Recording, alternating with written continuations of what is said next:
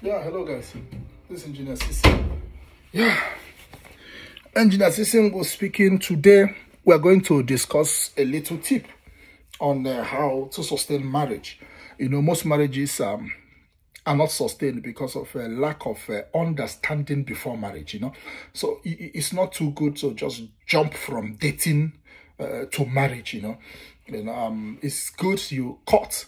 What do I mean? The difference between dating and courtship is you can be dating a woman or a man. That is your cup of tea. But the moment a man proposes a woman for marriage, it has entered into courtship. So that period of courtship, you need to be raw. You need to be, you need to open your eyes. You need to be real. You need to get your partner to be real. Ask real questions. Don't shy away from anything. This one has nothing to do with the Holy Spirit. This is you and the man, or you and the woman. Be real, be raw. Don't hide anything, because I am talking to mature people, especially people that are in courtship already. So these are the things you need to iron out while you are there in your courtship. I'm going to be real. I'm going to be raw. So if you don't like some of the vulgar words that I'll be using here, you better pull out from here. But the truth is that I'm going to be raw, because I want to teach some people some things out. This is some things that your pastors cannot teach you, because they shape their mouth thinking that when they teach you raw things, they are sinning with you, or maybe they are sinning against God. It is not so. Tell people the truth. The Bible says that we shall know the truth, and the truth shall set us free. So one of the things that you are expected to discuss in your during courtship is, one, where are you going to live after wedding? It's compulsory question. So the guy don't drag you back to his father's house and squat with his parents, or even squat with another friend somewhere else. Discuss the type of apartment.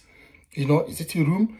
Is it a room and parlor? Is it a mini flat? Is it a 2-bedroom flat? Is it a 3-bedroom flat? Is it a duplex? Let there be agreement between two of you. And this has to do with your income. And you need to, don't forget to discuss who is going to pay for the rent. Is it going to be a jointly effort or something like that? But possibly, if either the man or the woman has built a house, excellent.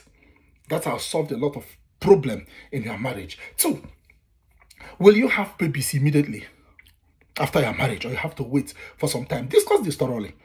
If you want to wait, if you don't want to have children immediately after your marriage, maybe because of some circumstances or economical hardship in the country, you have to find out the best family planning method that will suit you.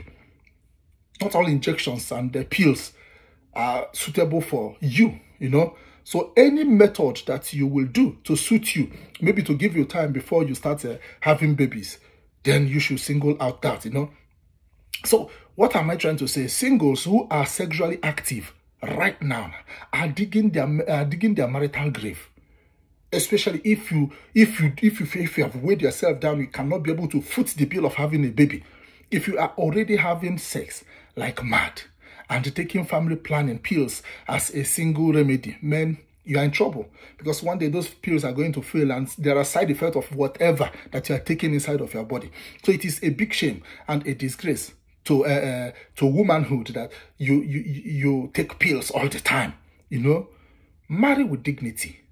You understand me? Save sex till your wedding night. Okay, so that is it. So don't be taking pills because you want to save yourself from getting pregnant before your wedding, or after your wedding. You don't want to put to bed. You keep taking pills while you are having constant sex. You're on your own. You better visit a hospital and take up a very good family planning that will suit you and your body, I mean to say. So the third question you should ask is, how will bills be paid? Who will pay the rent? Who will take care of bills and groceries? Is it the man? Is it the woman? Or both of you? At how many percent or percentage? If it is a joint responsibility, is it 50-50? Is it 60-40? Is it 80-20? Is it 70-30? Discuss it. Let there be discussion. Number 4 question you need to get in your mind is, will any family member live with us immediately after our wedding? You have to discuss this. Who will live with you? Why? For how long? Can you cope having a family member living with you immediately after your honeymoon or your marriage? You know, can your type of accommodation allow such? Is it not advisable for the opposite sex sibling to live with you after a honeymoon in a room apartment? You know, so you should know all this. It's more dangerous if it is the wife's very mature younger sister. You know, use your head. And I advise, every young marriage should not live with anybody. No house help, no cousins around, only you and your husband, or you and your wife, for at least a period of 2 to 3 years, because you use that period. It's an incubating period, honestly, because that is one of the worst time in marriage. If you cannot understand yourself or each other within these 2 years, it will be very difficult. And the presence of any extra body or external body in you can always be making you people to be living false life, and yet you will not have a good understanding of each other. Now, number 5, will your wife work or stay at home as a full-time housewife? This must be discussed. It doesn't matter whether the woman is a bank manager, whatever she is, let it still be discussed. If you both agree that the wife should drop his work, man, it is not good for anyone to stay idle, I advise. You know, Eve was idle when the serpent came to deceive her. So many local gossips and over-talkative, you know, quarrelsome women are idle. Go and watch it. Most quarrelsome wives are idle, wives that doesn't go anywhere. You know, most nagging wives are wives that don't even know how to make money. Most women that are not satisfied with the little you give to them are the people that don't know the stress of making money. You know, if she can't go to work, she can do business from home and make some money for herself. You understand me? It's not everything that a woman must ask from the man. So that is something that we must take cognizance of. So number 6, what is your vision? You need to discuss your vision. This should be the number 1 on the list, you know. So very important.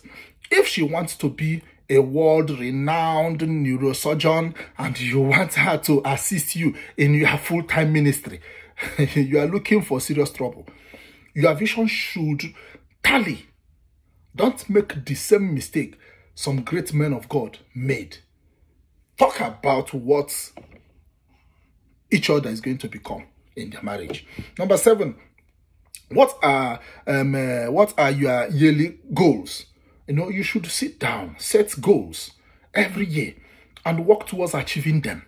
What are your yearly goals for the next 5 years? Discuss it with your spouse during courtship. It's not when you enter into marriage, you begin to discuss it and see reactions, you know. So number 8, how many percentage of your income will you save monthly and for what purpose? You have to talk about it. You know, 9, which church will you be attending after wedding? The guy's church, you know, or your own church as the woman, you know, or another denomination entirely. Thoroughly discuss and come to an agreement. Number 10, and I think I will stop here. Who are you? Empty yourself, your family background, you know, past mistakes, you know, bodily defects, you know, any error you think you know about yourself, discuss it that time, you know, so somebody won't die of shock in marriage, you know, kind of. So you have to take cognizance of all these things. They matter a lot. When certain revelations begin to show up or begin to swim in tolerance, you know, so many never recover from the shock. So divorce from honeymoon and never reconnect for life. Some do that, you know. So there you go. I pray that and I wish that from here you can be able to understand where I'm going to. Before you enter into marriage, please court with your man, court with your woman. In courtship, ask deep questions. Be raw, be thorough, you know, be real. Bring out your real self. If you have been forming during your dating period, immediately enters courtship. Be real. Let the man know the beast in you and to see if he can contend with it. Let the woman know the beast in you and to know if you can contend with it, because not after marriage you begin to bring who you are. That is why we have high level of divorce. So I will stop here. Maybe we'll continue later. You know, until then, I remain Engineer single. God bless you.